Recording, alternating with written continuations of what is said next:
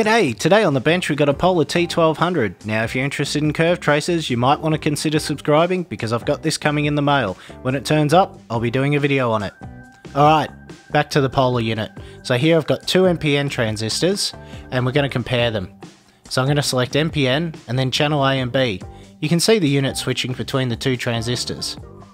The purple trace here is the collector emitter sweep, while the yellow trace is the staircase on the base.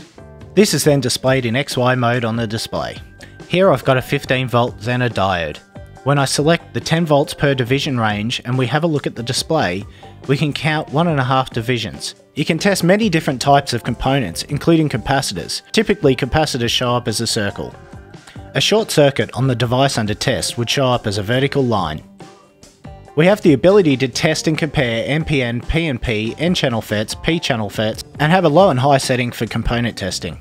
Here's an example how you could use it for component testing comparing two different component signatures. You can hear the relay clicking between A and B. This is the stimulus signal for component testing.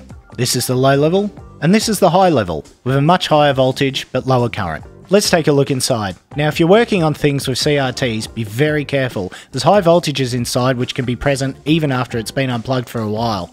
These two controls control the overall gain of the horizontal and vertical amplifier.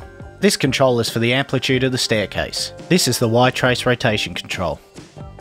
These units are getting a little bit harder to find and expensive. The good news is you can build something similar yourself. Sure, it doesn't have the transistor curve tracer in it, but this is an awesome little component tester. The schematics for this can be found on Mr. Carlson's lab. Anyway, if you enjoyed this video, please consider subscribing and give it a big thumbs up. Until next time, catch you later.